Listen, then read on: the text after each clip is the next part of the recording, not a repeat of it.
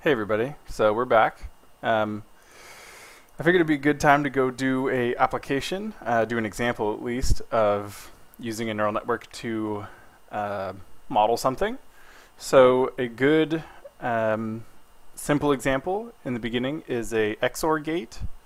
So this is think of like the XOR gate in electronics, right, where you have two inputs, and the output is on if and only if exactly one of the inputs is on. So that's what we're going to do in this example. So I came back into our program here and deleted everything besides the definition of, the instantiation of the network and this end of program junk, just so I don't jump out. So let's go ahead and start from here. Okay. So example XOR gate. Okay. First of all, let's set the name of our network to XOR-Gate example, let's say. That way when we save it, it'll be awesome. Okay, so first thing to notice is I set this up as a 2-2-1 network. This should be completely sufficient. Two inputs because I need two inputs, two nodes in the hidden layer, of which I only have one, and a single output. For the transfer functions, I'm going to use none because I have to. Let's go ahead and use sigmoid for the hidden and linear for the output. Okay? So let's define the cases. So we'll get a double array called input. And we'll have one for output. And let's start populating these. I guess we have to dimension them. So input equals new double array of size 4. Okay. Output equals new double array of size 4 array. And this is 4 here because there's 4 possible permutations of on-off for 2 inputs. So those are going to capture all 4 different cases. Okay, so for int I equals 0, I is less than 4, I plus plus. Let's do this. Let's say input of I equals new double. There's 2 inputs, and output of I equals new double.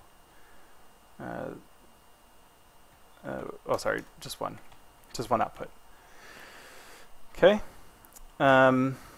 Okay, so now let's actually populate them. So input for case 0, input 0 is going to be 0.0, so we'll call that off.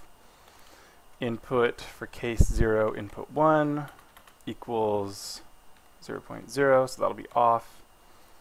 And the output corresponding to case 0 for node 0 on the output layer, the only one, is going to be, well, off, off, so off. Okay?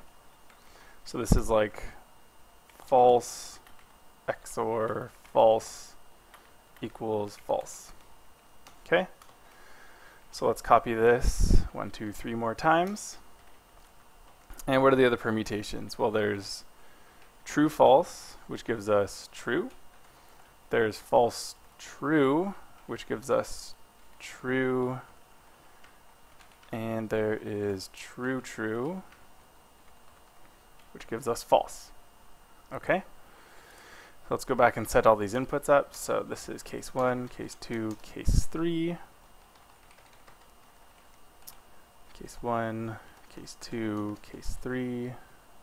I know this is exciting. 1, 2, and 3.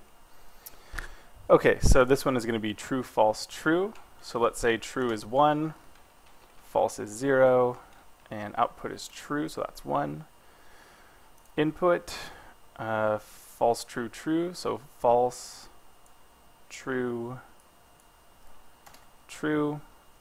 And last case is going to be true, true, false, just like that. Okay, so let's train the network. So let's get a double error equal to 0. This is going to store the error for training the network for this epoch. By the way, in the future and in this video, I'm going to refer to one pass through all of the distinct training cases, the sets of input-output pairs, as one epoch of training. Okay? And let's also do int max count equals 1,000. All right? And let's also do count equals 0. Okay, so we're going to do the following. Let's create a do loop. So do while some stuff. Let's say, so let's do it while the error is greater than or equal to, well, how about just greater than 0.0001. And count is less than or equal to max count. Okay? What are we going to do? Well, first of all, let's increment our count plus plus. So what this is going to be for is, just in case this doesn't converge and I don't hit the minimum error that I'm looking for, we won't be stuck in an infinite loop, because that would suck. Before I train each epoch, let's do the following. So set error equal to 0.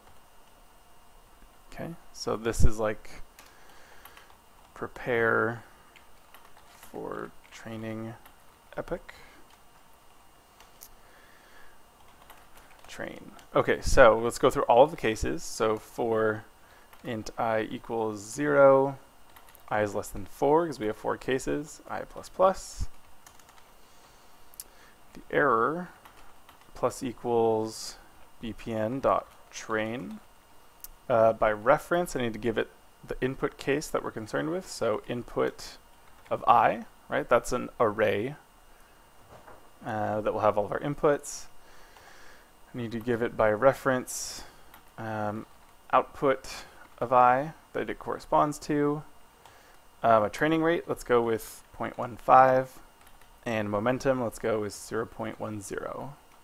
Okay, I sort of picked those arbitrarily because I don't need these brackets. Okay.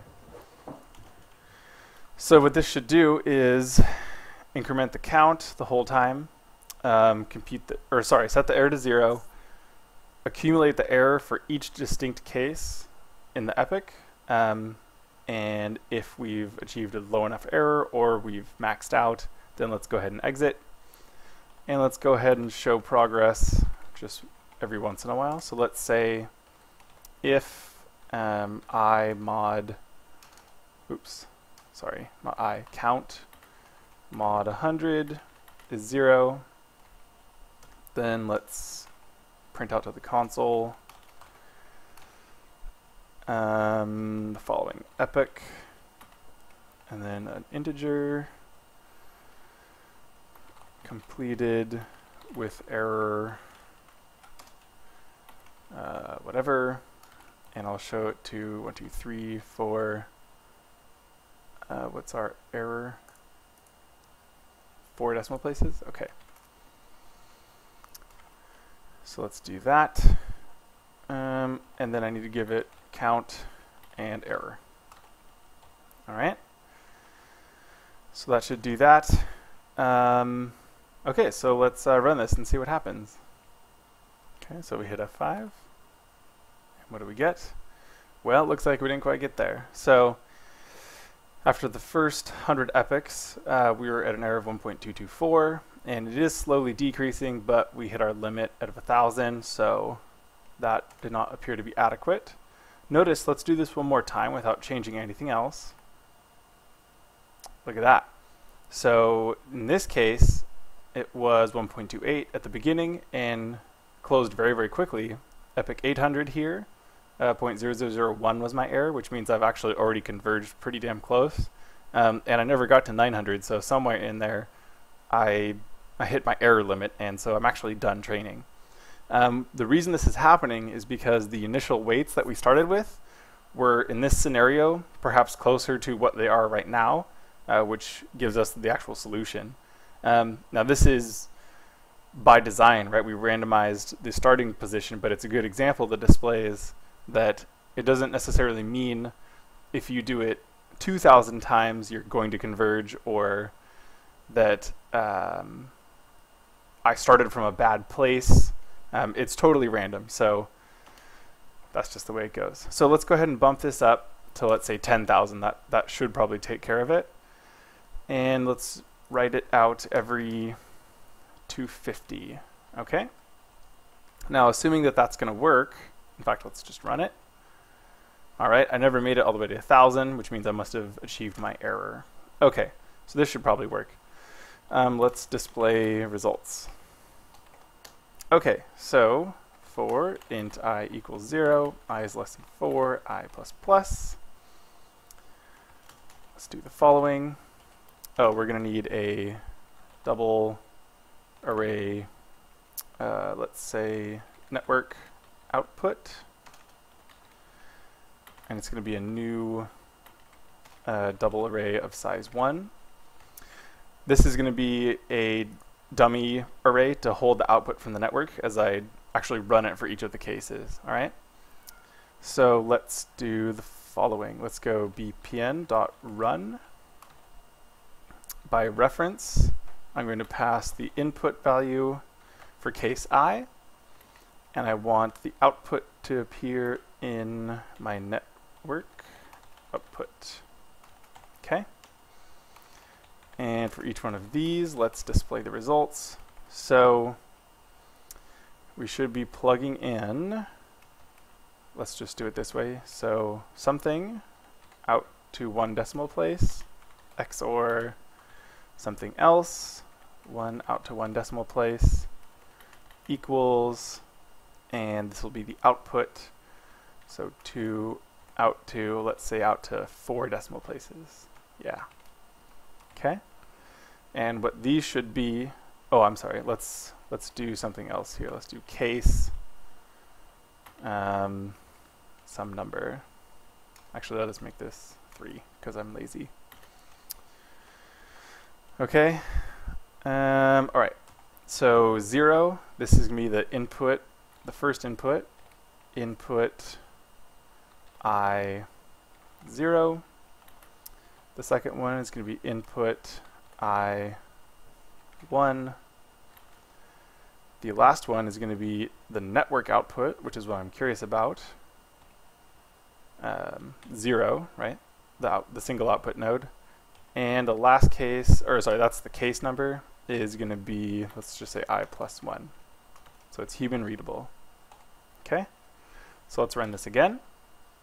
Ooh, this time it took longer. Epic 1500 we got to with error 0.25, and then somewhere the next 250 runs, we actually completed it. So these 4 cases are what our network is actually producing. Now remember, what we should be getting here is 0, 1, 1, and 0. And what do we get? Well, 0.007, 0.998, 0.997, 0.003. So close, right? And I could force that to be better by saying, where is it? Error right here. Let's make this a factor of 10 better. So let's run this one more time.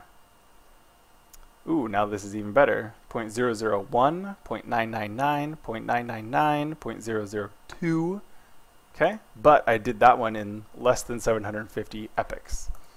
Okay, so there you go. If you want to get something even closer, you can simply use a higher error tolerance. Keep in mind that this could require more passes through, more epochs to be trained in order to get a precision answer like that. I will follow this up with the display of the XML, and I will post that on Pastebin, and we'll look at the error surface. That'll be interesting. Okay, so that will be shortly.